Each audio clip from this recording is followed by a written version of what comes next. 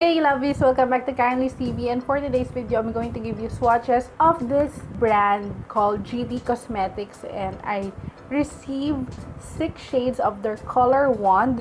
These are moisturizing lip color balm, and I'm going to read what's in the box first. So on this side, exclusively manufactured for GT Cosmetics Manufacturing Inc.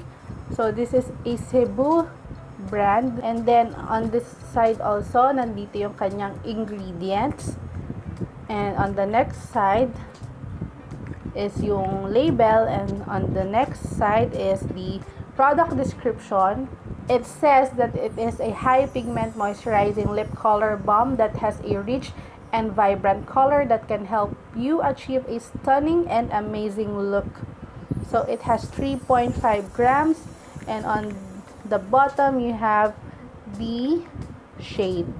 It is also made in Taiwan. So here are the 6 shades.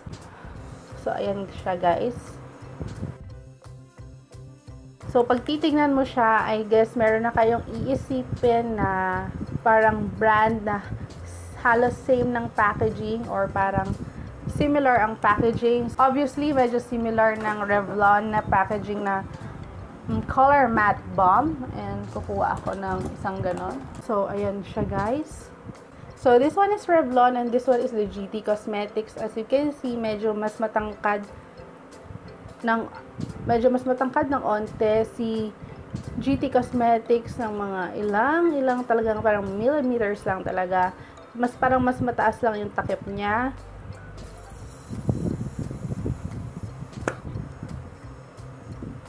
So, pag binuksan mo, makita mo yung height difference na mas mataas naman si Revlon.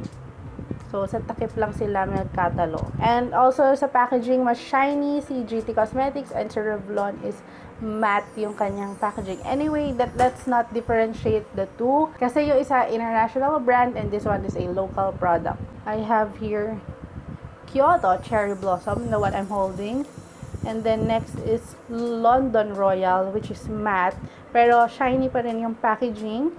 And then you have your Kiss in Paris, NYC Rush, Sunset Grease, which is matte, and then Soul and Heart. So yung darker shades matte, and then yung nude pink, red, and fuchsia is I think more sheen or parang balm lang talaga. So let's start with NYC Rush kasi siya yung pinaka nude. So bago ko gamitin, let's twist up to the dulo. So ayan lang siya guys. That's 3.5 grams. So syempre meron pa siguro sa loob niyan, pero yan lang yung nakikita. Ayan ang daliri ko. 1.5 inch lang yung visible na part. So ayan, okay. Let's smell it first. Hindi ko siya masyado maamoy. Medyo may fruity, pero barely there naman yung scent. Yung swatch, nag-film. It is pigmented, guys. Grabe. So, para siyang may sheen ng onte. Parang creamy. Na napaka-smooth ng application kasi nga balm. Very easy i-apply, very smooth and very soft ng texture, and in fairness, pigmented. And this shade is a nice everyday color. Ang maganda sa color wand na lip balm na to, nasi-shape mo yung lips mo, unlike yung parang mga nasa round tube lang na mga lip balm, na colored lip balm. And this one, highly pigmented na lip balm, and talagang moisturizing siya, talagang very smooth sa lips, hindi siya sticky. Hindi naman siya yung mukhang mantika sa lips. Maganda siya pang hydrate. And maganda rin siya i-wear like this. Again, this is NYC Rush.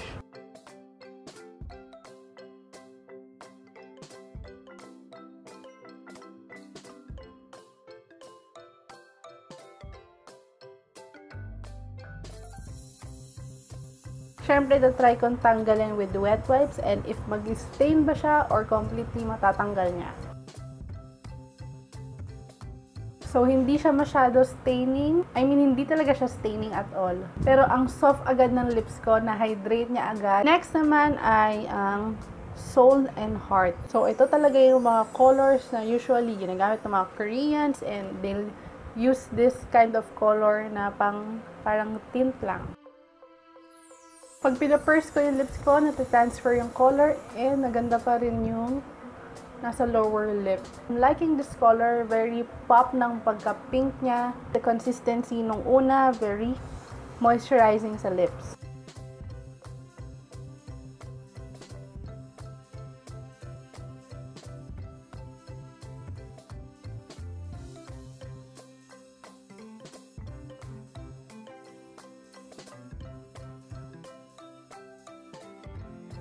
Next shade is Kyoto Cherry Blossom.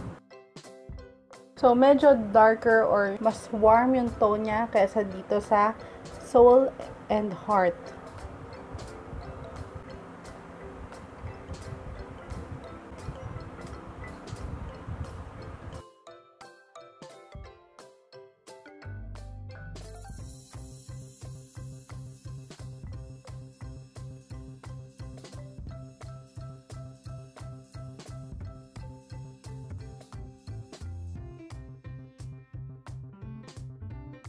So, hindi pala recording kanina yung pag-apply ko nitong red na Kiss in Paris. Ang dami ko pa namang sat-sat. And anyway, ito siya yung swatch ko. Yun nga yung sabi ko, medyo red-orange siya. Pero hindi naman siya overwhelming na kind ng red. Na hindi siya OA na red. So, yeah. Again, this is Kiss in Paris.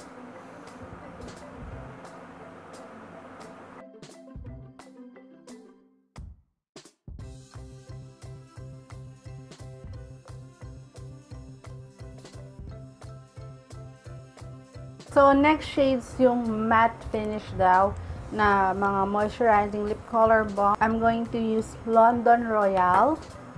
So, ito, matte nga siya in fairness.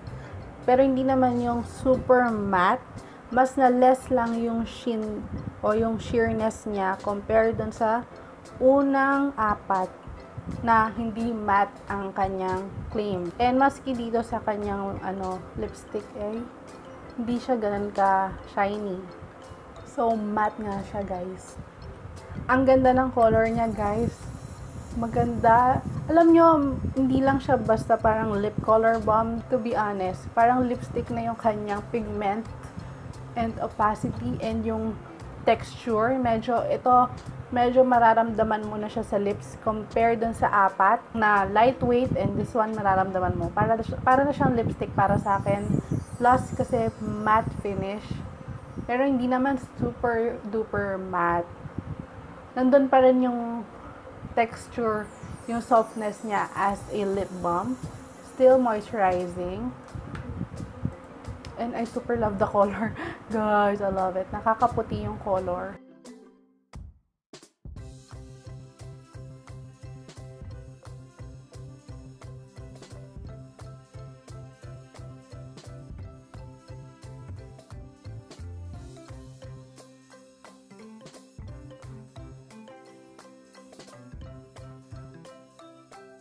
Last but not the least is Sunset Crease na kiniklaim din ay matte. Ooh, ang ganda. It's actually talagang totally brown shade. Oh, I love it. I love it. Promise, para na siyang lipstick, guys. This color, grabe. So bold. Grabe. Sabi nga, nag-comment si Andy nung natanggap ko to and sabi niya maganda tong grease. And Andy, tama ka. Grabe. I love this color. Super, super duper. Super love ko yung mga brown shade. Super ganda niya. Promise, para siyang lipstick. Yung dalawang matte is, ayan, pack. Pero hindi siya super duper matte. Pero, mas na less yung kanyang sheerness and everything. Pero, nandun pa rin yung pagiging moisturizing niya.